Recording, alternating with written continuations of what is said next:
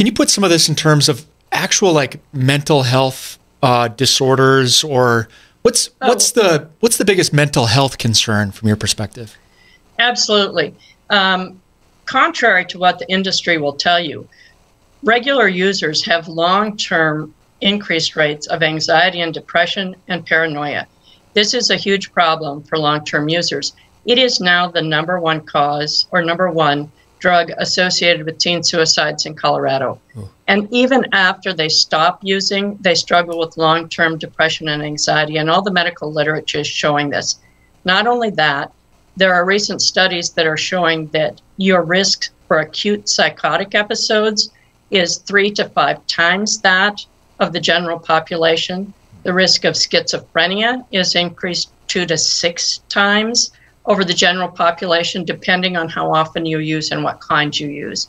So these are significant long-term mental health issues that we're seeing with regular users. And even a one-time user can suffer an acute psychotic episode given the high-potency drug of today.